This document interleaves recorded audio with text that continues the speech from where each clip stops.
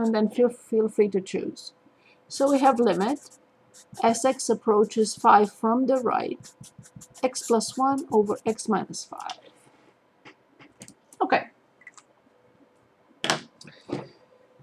Note, when calculating limits, must plug in first. Always plug it in to check the type of limit we're facing. This is a must. And now you can say, wait a minute, wait a minute, wait a minute. Again, you told us x approaches 5, x not equal 5. You still plug it in. X approaches 5, not 5. You still plug it in. Yes, because it happens to be the same. But now here, you're telling us that we always have to plug it in. Yes, we always have to plug it in. What do you mean by the type of limit? You will see there's several types of limits. Okay. For example, this is one type. It's a number. This is another type. It's a problem. This is another type. The other 6 indeterminate cases will be other issues, other situations. Every limit, almost every limit is different. If I don't plug it in, I have no idea what I'm facing. Am I facing this? Am I facing this? Am I facing a number? Am I facing the other 6 indeterminate cases? I have no clue. Once I plug it in, I'll know exactly what to do next. So let's plug it in. So please plug in 5 and tell me where the numerator is going.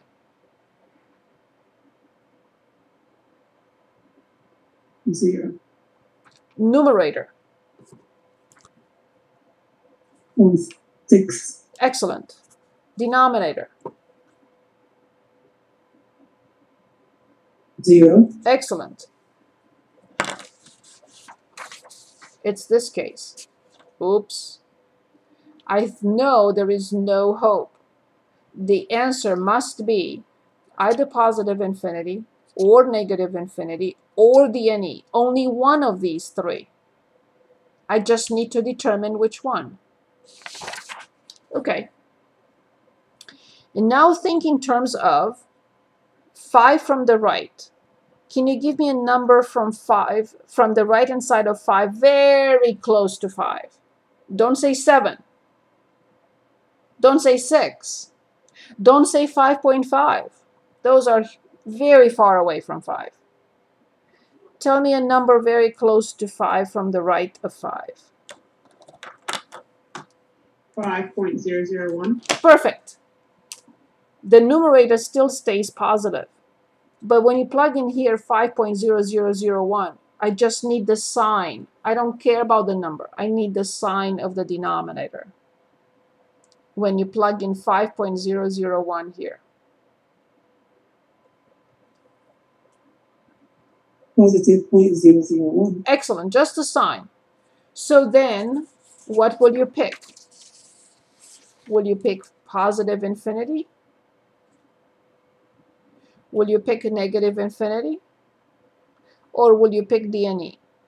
You can say both these are DNE. Yes, but you know what I mean. The DNE is only when the left is 5 and the right is negative 10. Or the left is negative infinity and the right is positive infinity. So what answer will you pick?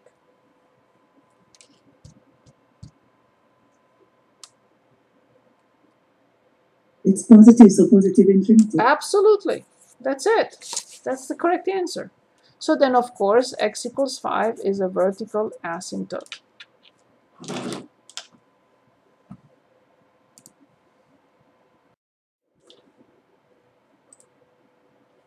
Good. Excellent. Let's look at another one.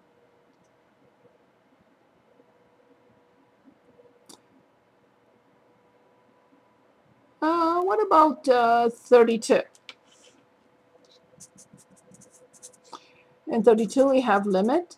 Sx approaches 3 from the left, the square root of x over x minus 3 to the 5th power.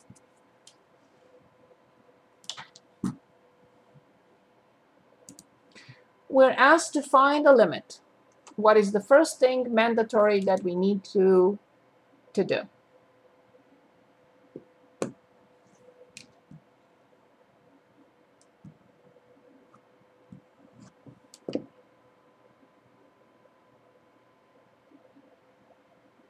Plugging 3 into the Very good.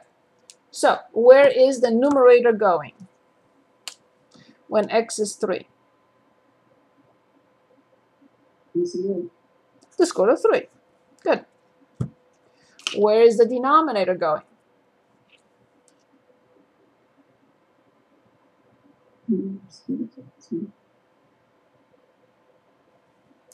It was x minus 3 to the 5th power, right? Did I copy that correctly? Yeah. Good. So what is the denominator? 0. Yes. 0. Okay, problem. So I know the answer can be this, this, or this. You can say even here, it's still d and e. Yes, but I have to write positive infinity. So the limit doesn't exist, but I have to write infinity. I cannot write d and e. Good.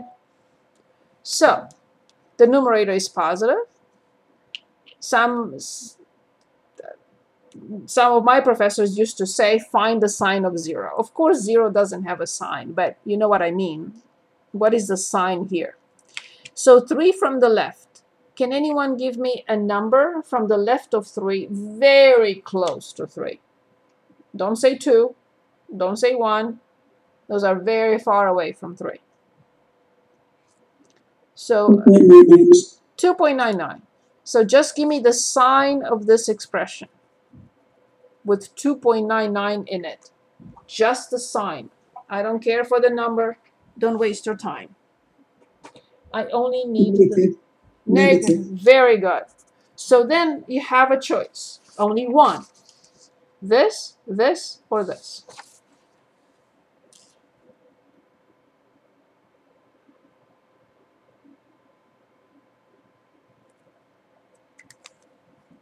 I would say negative infinity. Absolutely.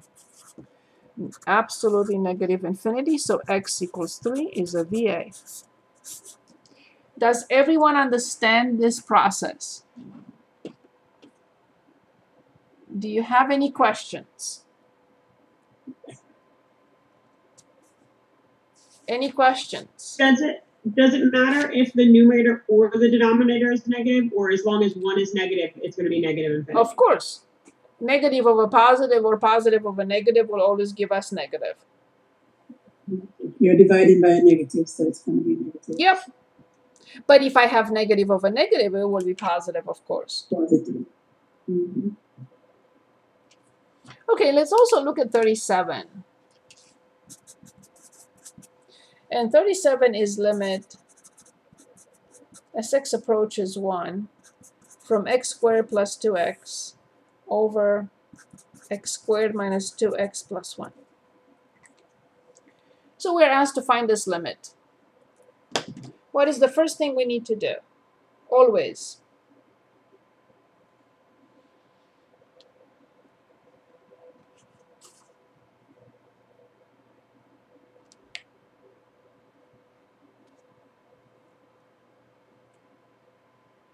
Anyone? What is the first step? Always, when we calculate a limit? Plug it in the value. Plug it in.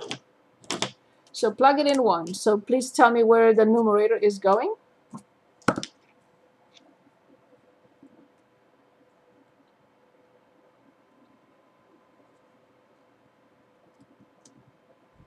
It's going to end up being 1 plus 2, so 3. Very good. Now let's check the denominator. Where is the denominator going?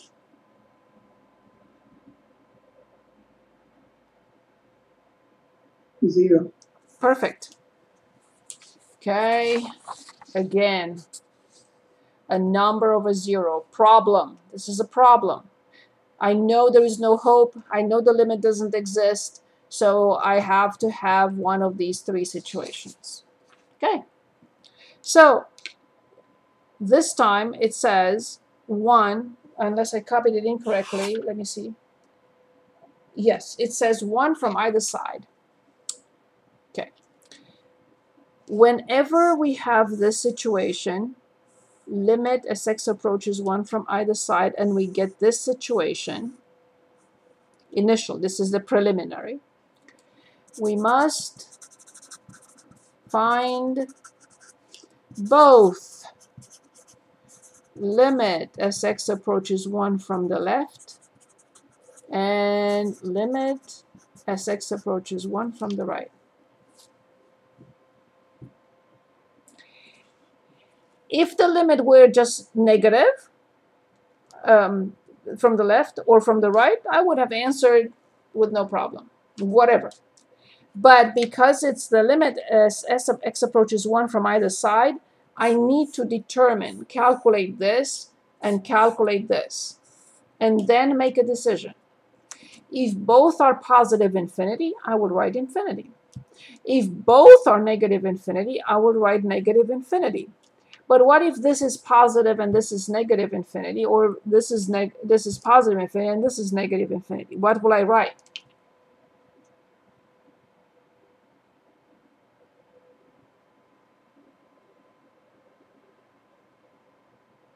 Okay, let me repeat the question.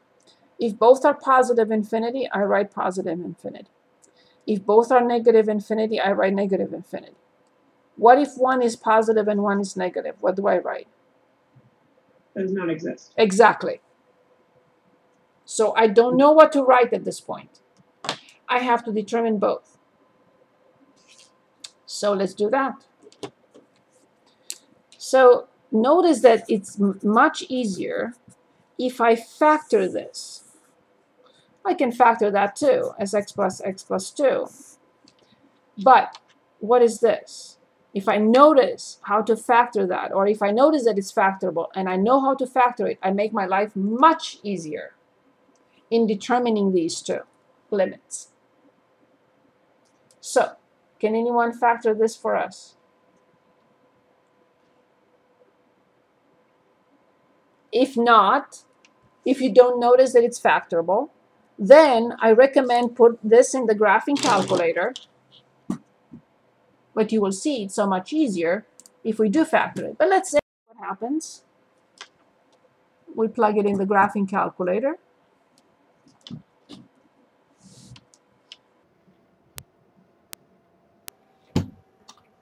My mouse is not cooperating now. I can't find my mouse. Okay, I found my mouse. Awesome. Okay, so in y equals, you punch in the function, and we have parentheses x squared plus 2x, close, and divide by x squared minus 2x plus 1. And you punch in negative 1 from the left, 1 from the left, which is 0.9, and 1 from the right, which is 1.1. They're both positive. So then you will say, and you see that that's x minus 1 squared. So from the left is positive infinity, and also from the right will be also positive infinity. So therefore, we write positive infinity here.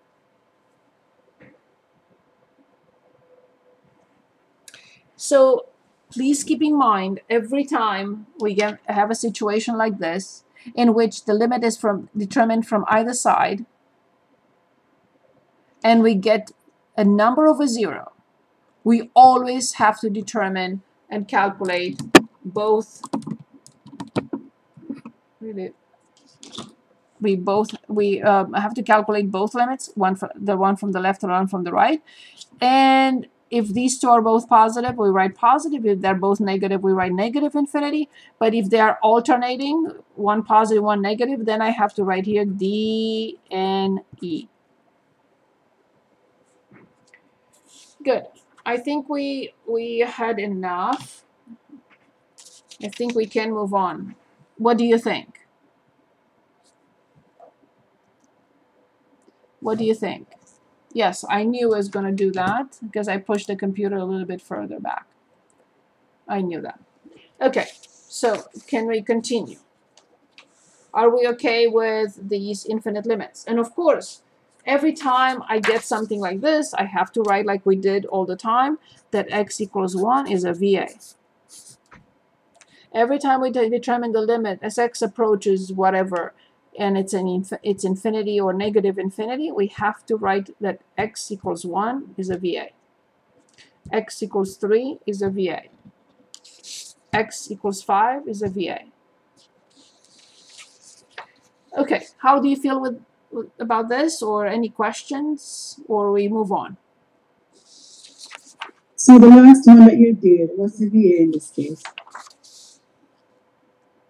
Yes. Both sides were positive infinity.